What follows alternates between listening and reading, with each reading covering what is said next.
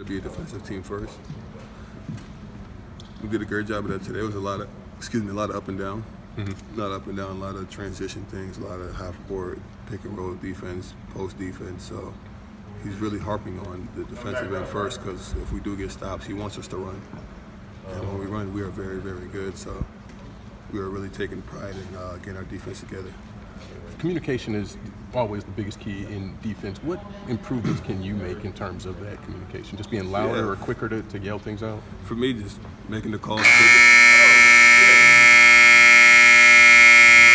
We gotta go there anyway. Where? I forgot what they